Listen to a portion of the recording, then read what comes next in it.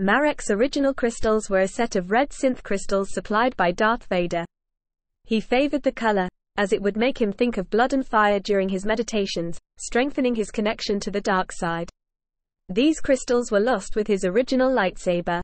Galen was uncomfortable with the green crystals in Kota's lightsaber, as they interfered with his concentration during meditation, and continuously reminded him of the lightsaber's former ownership. He found that the aqua crystals from his father's lightsaber were much more to his liking, as they possessed superior optical qualities and the blade itself was somewhat easier to handle. He noted that the blue color made him think of oceans and rain, rather than the more destructive imagery fostered by his red lightsaber blade, though this didn't overly concern him. Despite this, he remained hopeful that Vader would provide him with a new set of red crystals when the time came to construct a new Sith lightsaber.